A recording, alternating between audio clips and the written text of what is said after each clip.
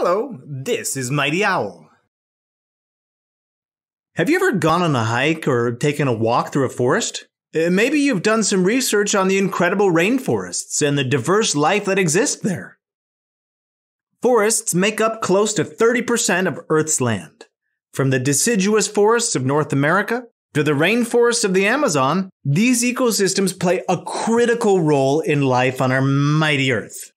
The Earth's forests are home to millions of organisms, but sadly, deforestation is threatening these delicate ecosystems. Let's learn more about what deforestation is and how it can impact our entire planet.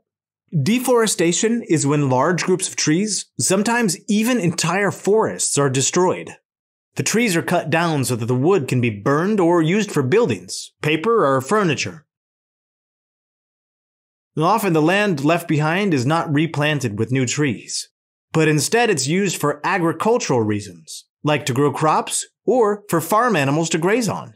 Deforestation also takes place in order to make room for new buildings and neighborhoods.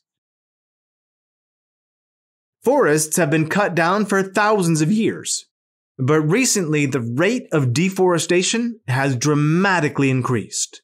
Experts estimate that over the course of 10 years, about 500,000 square miles of land is deforested.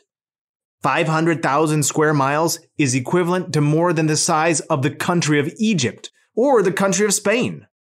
Now that is a lot of land. And deforestation has a huge impact on our world.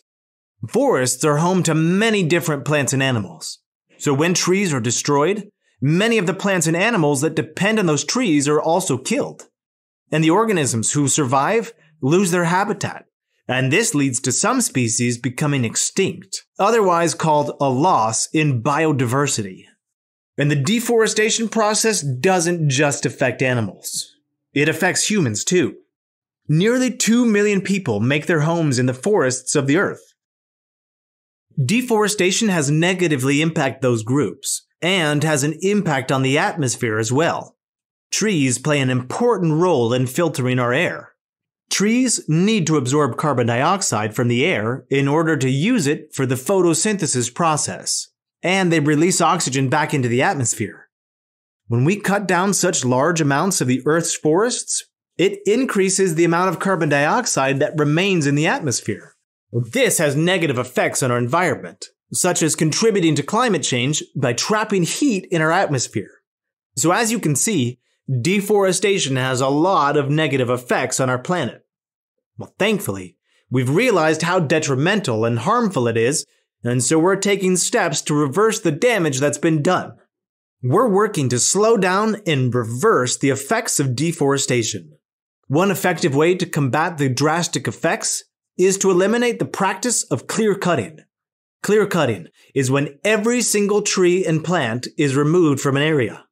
As you can imagine, this is incredibly detrimental to the organisms there. And another practice that can have a positive impact is to replant some of the trees that are being cut down.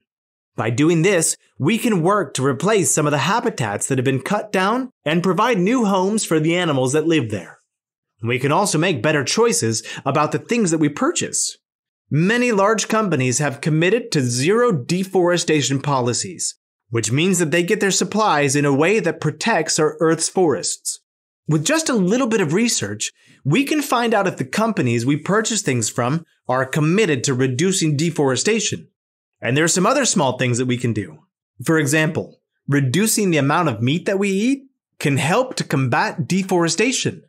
Since deforestation occurs to make room for grazing land for cattle farms, if there's a reduction or less demand for this type of food, well, there will also be a reduction in the need for grazing land. Reducing the paper we use is also important when it comes to saving trees. And here I mean not only the sheets we use for drawing, but also printing paper, notebooks, napkins, toilet paper, and so on. A simple decision is to always make sure we're buying recycled paper. Many lawmakers have introduced and even passed laws that protect the critical forests and species that live there and place limits on the land that can be used for new farms and construction.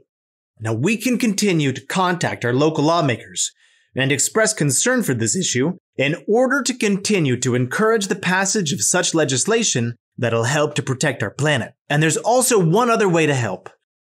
Educate others. We can tell them what we know about deforestation and share this video with them. The more people that are well informed about this issue, the higher chance we have of stopping further harm to our forests and the organisms that rely on the trees that live there. Although a lot of damage has been done to our forests, humans are working hard to reverse it by planting new trees, making informed decisions about our diet and the products that we purchase, and passing environmental protection laws. We can make a difference. If everyone does their part, we can protect these mighty ecosystems. How will you work to combat deforestation?